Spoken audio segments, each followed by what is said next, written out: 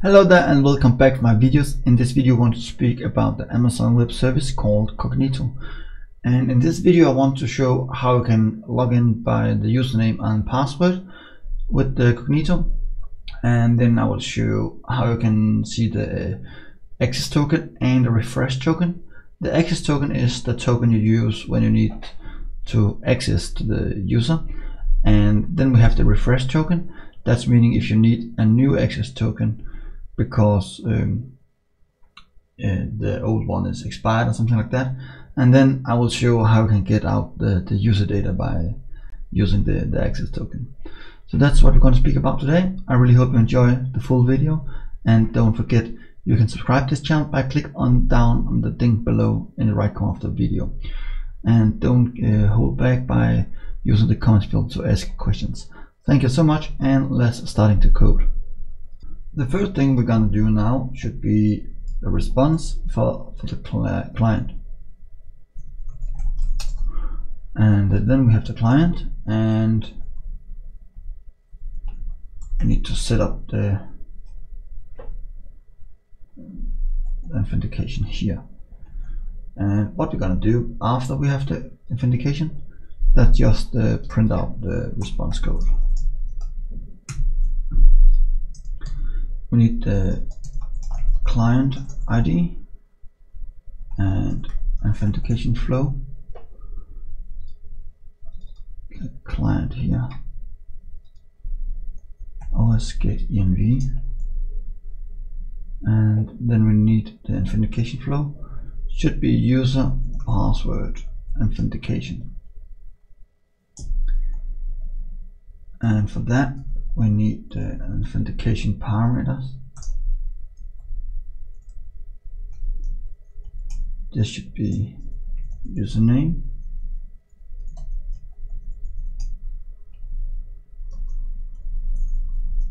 and then we need the password for the user. And up here I'll just add the username, and my password would be here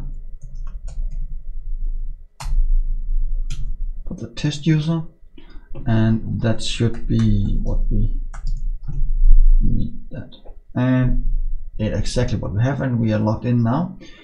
And we have the response metadata. If you're scrolling a little bit up, I hope you can see that the refresh token here, that's what we're going to do. We'll take this out, and the token type is a beer. And then we have the access token here, you can see on the screen, and we're going inside this one. So let's copy this one and print it out. Response, going inside, and we need the access token, and I need the refresh token down over here.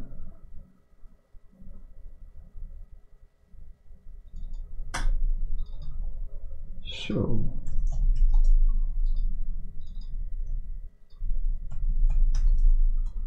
and I will comment this out for now.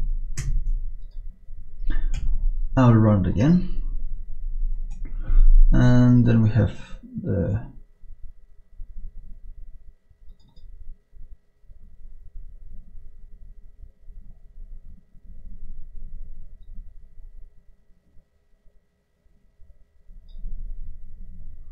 let me just see up here again refresh token, and this is a token. I'll go down. You need to copy this token,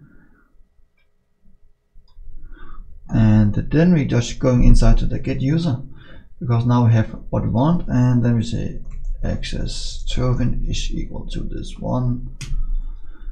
So your access token will of course be a different one than mine will be. I will just copy this one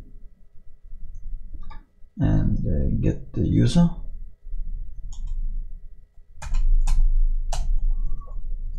and then we're going up here to load env so we can get the right data.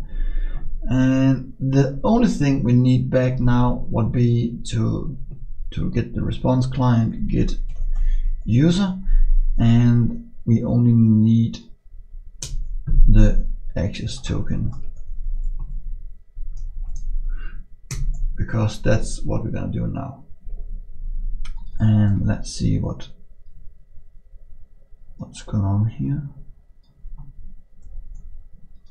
and let's print it out.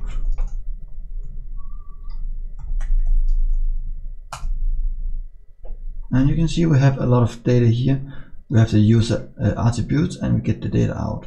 So what I'm gonna do now, I'll try to take out the sub here and print it out for the user sub, so you can, when you're logged in, you can see which user that basically is logged in when you return the data. That's what we're gonna do now with a very simple loop.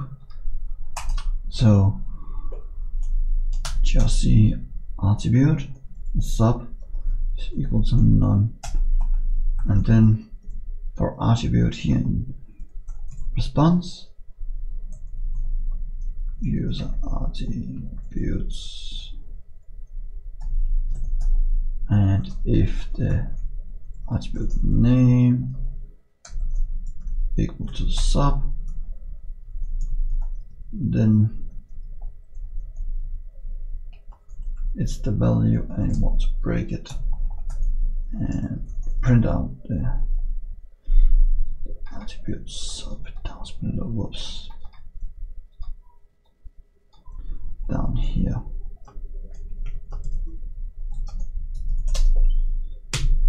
Let's try it again, and one error up, and see what's happening. And now we can see we're logged in with this user, and everything based on the data we get for the accessToken here. Then we can see we have the right user. So that's all for me right now, and I really hope you enjoy and you know how you can make the login authentication from the Cognito right now, and how you can get data out from the user. Thank you so much, and hope to see you next time. Before we are leaving, I really hope you want to subscribe to the channel by going in the right corner below and press the thing. Don't forget to like and share this video, and if you have any questions, please make the comments below.